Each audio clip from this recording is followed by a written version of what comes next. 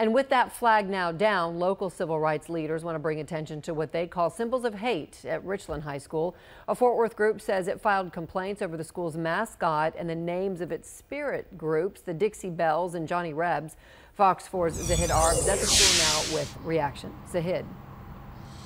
Well, Heather, the group filed a complaint with the Texas Education Agency and the Department of Education asking Birdville ISD to get rid of any references to names here at Richland High School that they say demeans, demoralizes, and devalues students. But not everyone here agrees with that.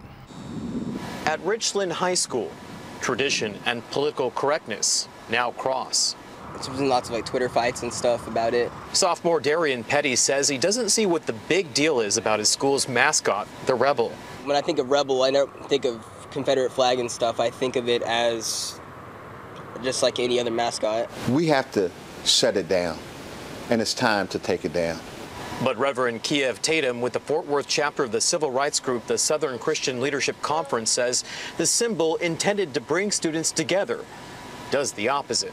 It represents a symbol of white supremacy that says white people are superior to everyone else. Tatum says a complaint emailed to the Texas Education Agency and federal complaint to the Department of Education also asked that the names of the school's spirit groups, the Dixie Bells and Johnny Rebs, also be changed. Names the group says are associated with the Confederacy. It's a bunch of garbage, all garbage. Everybody's wanting something to get up on their soapbox about. Some parents say the complaint is taking things too far. Leave the name alone. It's part of what the school was brought up to be. The Confederate flag sure has been used for a sign of hate. I think it's time to get rid of that. But the Rebs and all that stuff, I don't think it really matters that much. But other parents say the complaint is justified, even if it makes one student uncomfortable. If that's what a person wants to do, that's your personal right. But I don't think it should be on a building where taxpayers are paying for it. SCLC's complaint says it wants rebels and all Confederate references gone by the first day of school.